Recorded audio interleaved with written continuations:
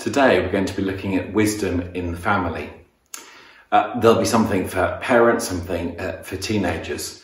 And I think it's just really important at the start to say, I'm not an expert. Like every parent, there are things that I've got terribly wrong, that I wish I could start again. Some things, by the grace of God, have gone well.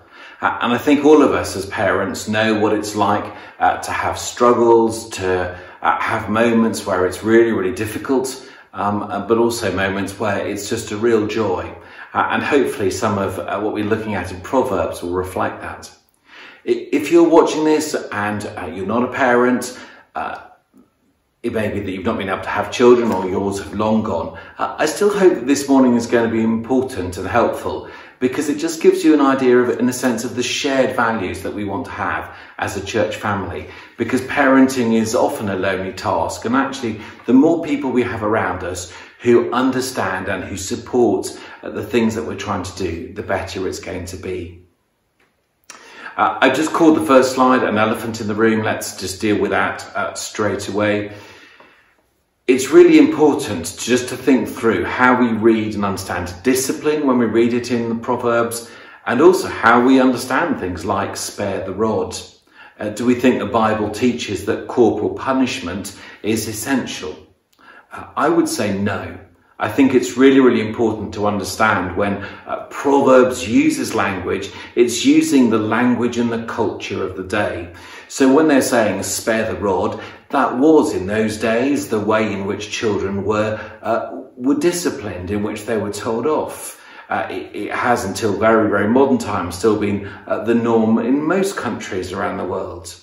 But of course, as we understand much, much more about child welfare and child well-being, as we've studied, in a sense, how they grow and the importance of positive parenting, we understand really that that's not the way to do it. And therefore, when we read spare the rod, what we need to kind of interpret that as being what the Proverbs writer is saying is, look, the correct way of disciplining and enforcing boundaries, however you choose to do that, it is what we're talking about. So please don't think when we hear discipline or things like that, that we're jumping straight to corporal punishment. We're not at all.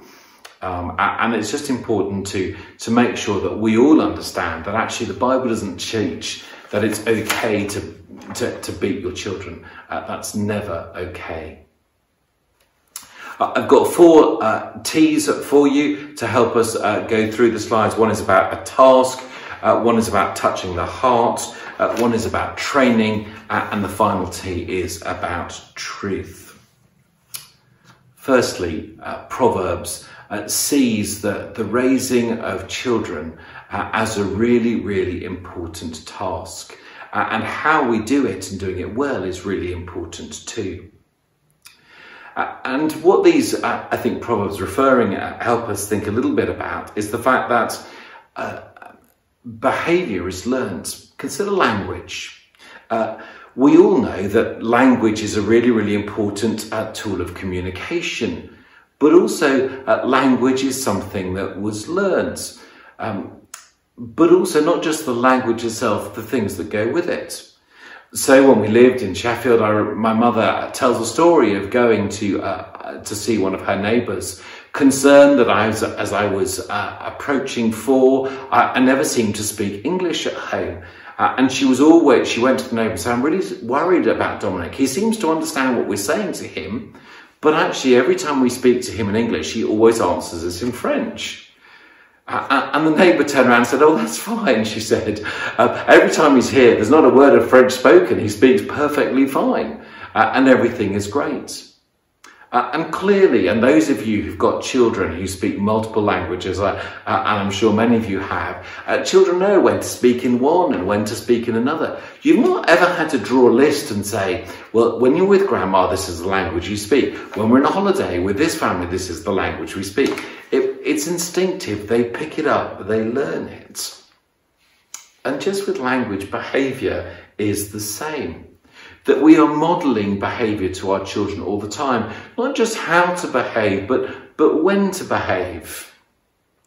They repeat, in a sense, the things that we do. They look at us and they evaluate us. And they make decisions for themselves based on what they understand us as doing.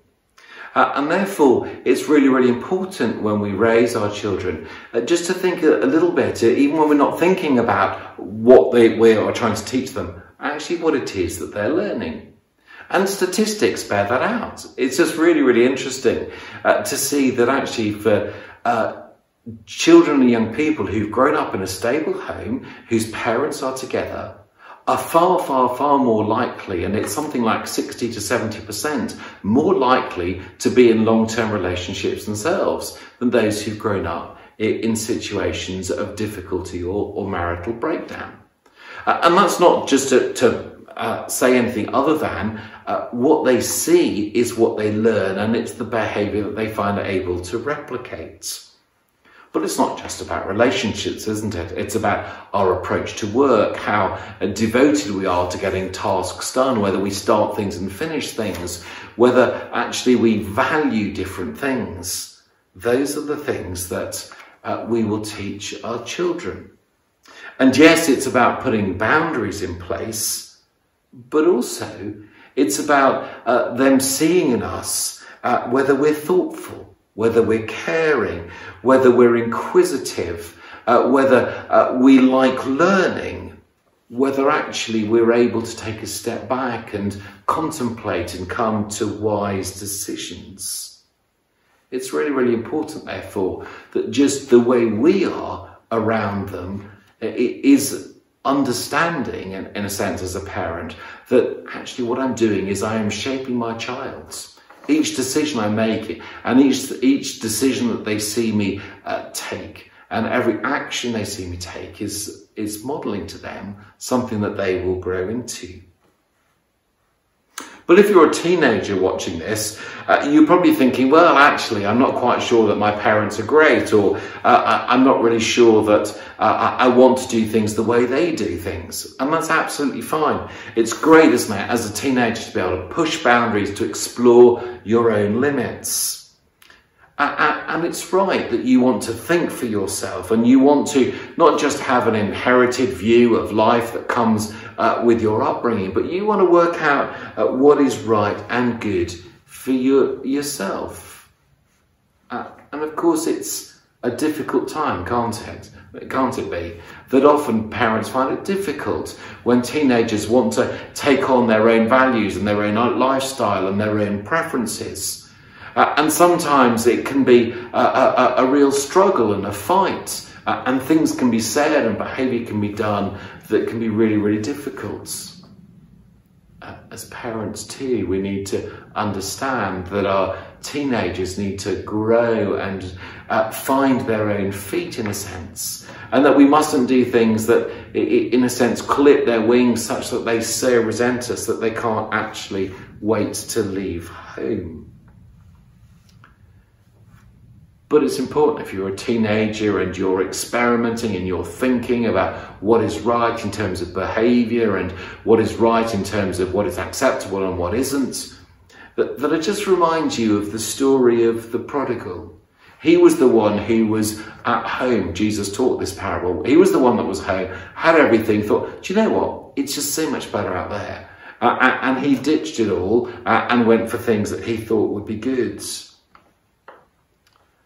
And of course, I'm sure you know how that story ends. It doesn't end particularly well, as he realises that actually what he thought was great was not great.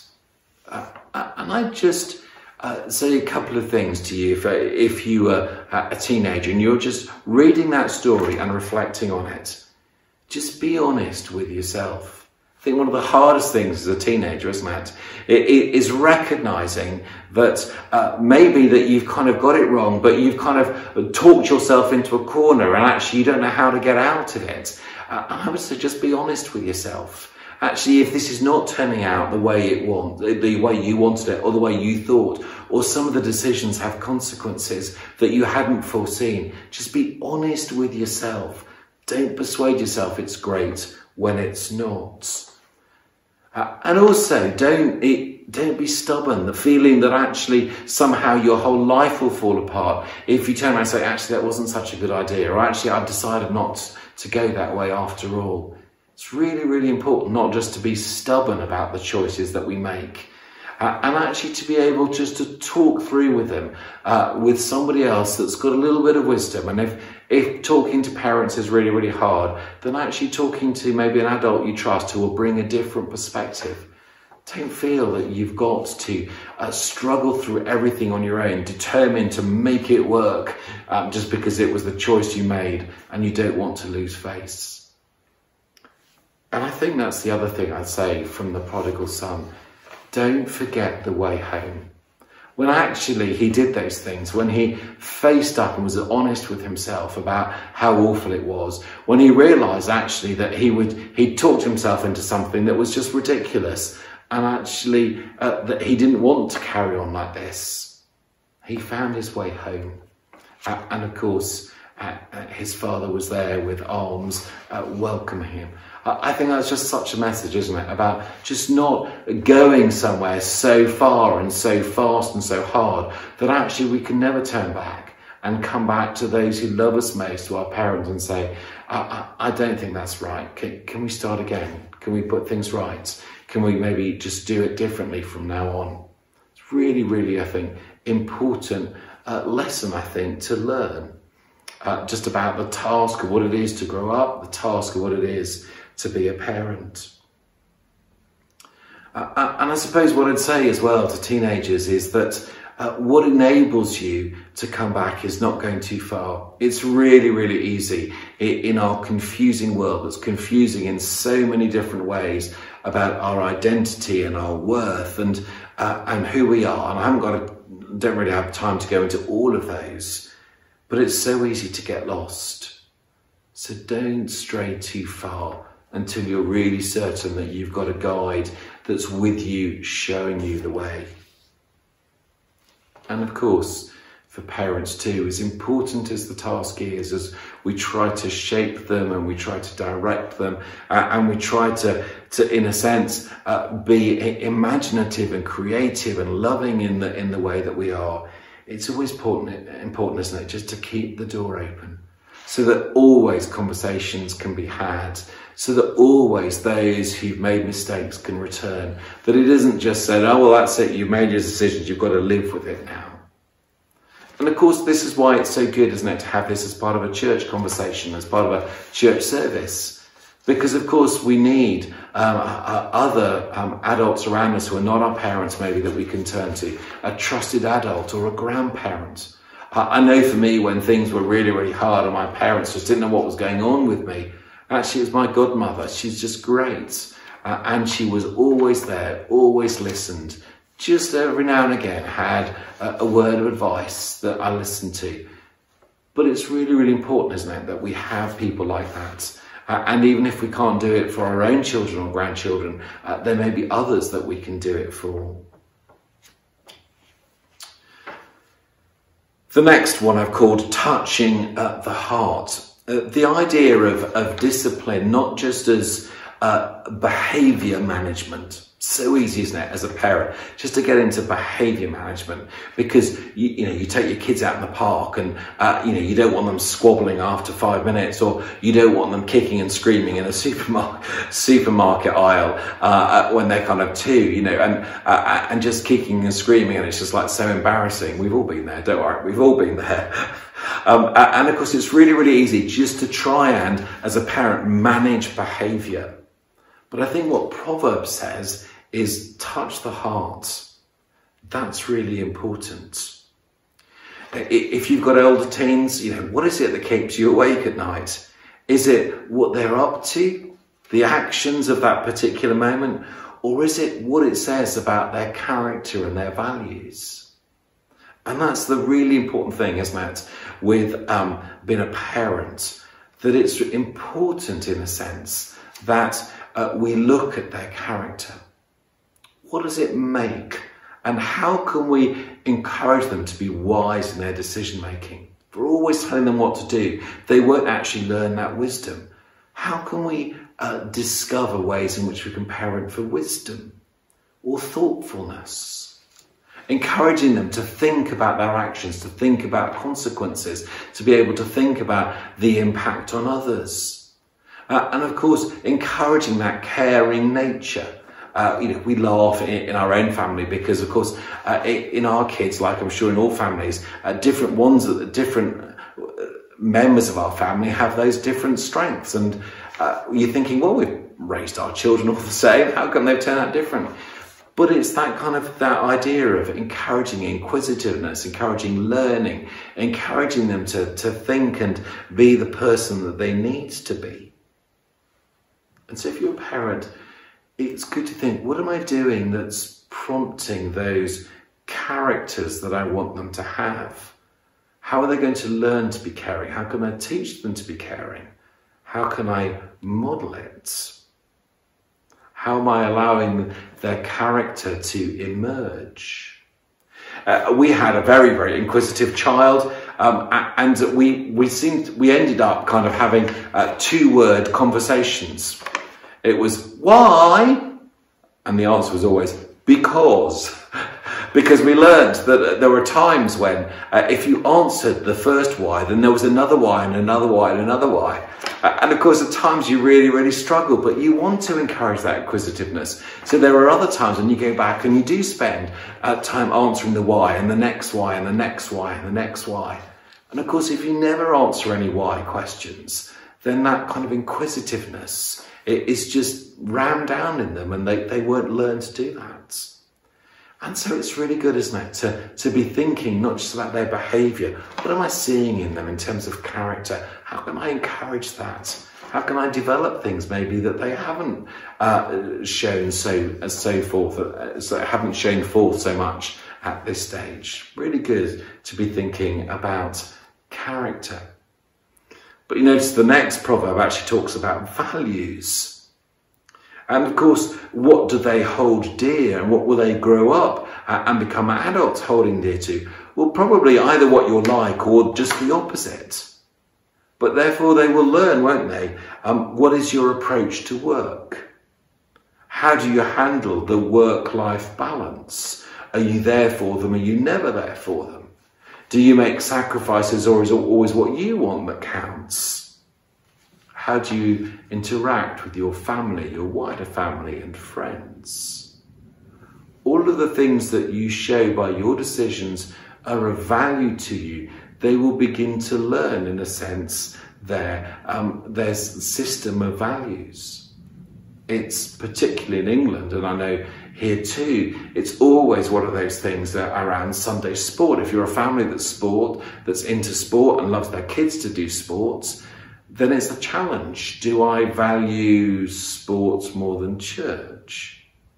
How do I get that balance of giving them the things that they need, but also the things that are really, really important? And actually, is it okay to not go to football club for 2 or 3 weeks and then pitch up after a 3-week gap, or not? And if it's not, but we approach church in a much more casual way, what is that saying to them about the importance of church and football, for example? There'll be other things. It's often in those unthinking moments. We're not even saying, it's just making decisions that they're learning their values.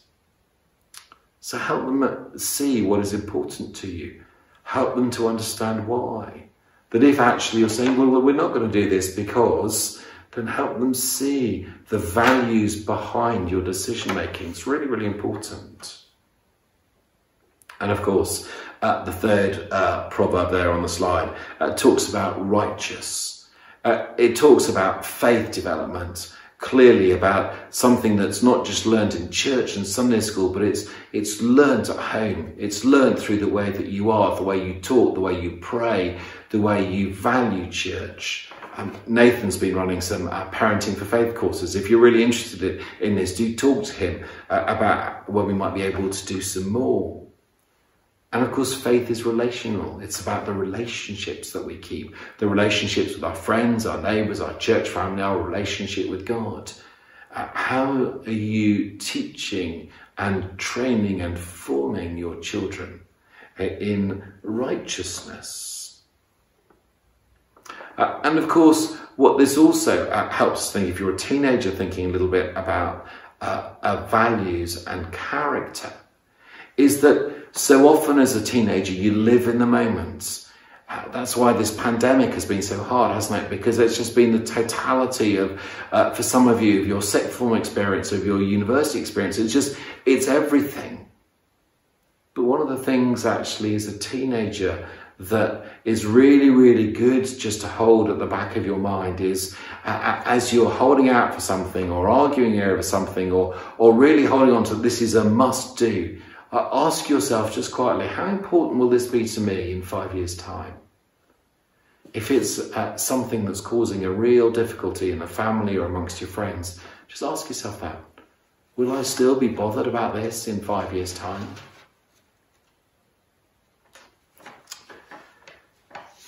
Fourth slide talks about training and discipline. And you can see some of those slides there that just talk a little bit about both the joy, but also just in a sense, some of the decisions that are not good. You know, that actually if you're the glutton, and gluttony is something that's learned over a period of time, that actually it's a way of life that you walk in, and therefore the way to not walk in it is to walk a different way. And that requires willpower, it requires effort, it requires action. Now, maybe it's not gluttony for you, maybe it's music or sport or there are all kinds of things, aren't there, that where we get drawn in. And actually what's hard is, wouldn't it be great if we were all, good at all of the things straight away? Wouldn't it be great if we could do all the things that we wanted to without any effort? And of course we can't. Life isn't like that. We are sinful, broken human beings. And even when Jesus is our Lord and Saviour and he comes into our lives and rescues us, it's still just really, really hard. And we have to learn.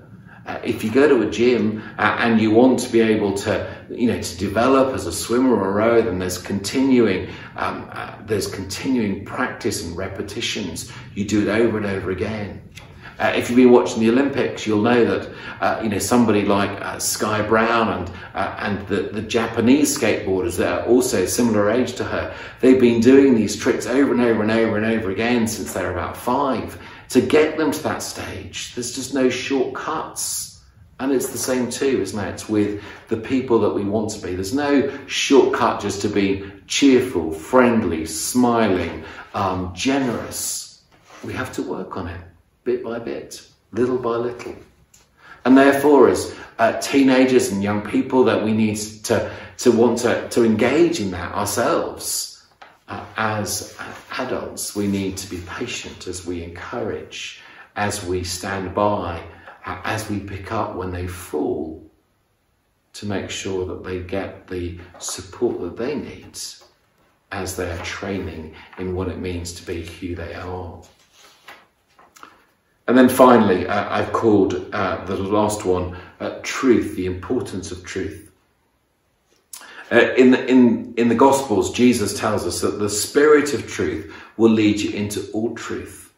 And I think what that's saying, in a sense, is that God's Spirit will open our eyes. It will now enable us to see who Jesus is and how we can follow him, but also how we can walk with him, in a sense, that day by day of what it means to be a disciple. And that's a really, really good news, that actually what might seem a really difficult task is actually a godly task, and God has given us his Spirit to help us. But of course, his Spirit will only help us if we allow God's Spirit to be at work in us, teaching us what the scriptures want, helping us understand, even in a society where the values can be very, very different to the scriptural values, why God's word is as it is, why he wants us, our wonderful creator, sustainer and redeemer, why he wants us to be living this way. And that's the really good thing, I think, is that we're not just lost in a complete openness of every choice is good and whatever you make is fine. But actually we have a God who loves us, and a God who says, look, let me lead you in the right way. Let me walk alongside you. Let me enable you. Let me give you gifts that enable you to be this. Let me see the fruit of your endeavour at work in your lives. And that's why we gather. Because God hasn't just left it up to us. He said, look, this is the way that you can live. And if you can live this way and follow my promptings, my teachings of Scripture, the work of the Spirit in your life, then actually it will be great. Great as a parent with a responsibility for children, great as a young teen and young adults as we find our way, that we're not alone. I mentioned earlier that it's really important that we have a guide alongside us. I didn't say anything at that point because it's my final point, but Jesus can be our guide. He's given us the Spirit, and so let's be encouraged and hopeful because of that.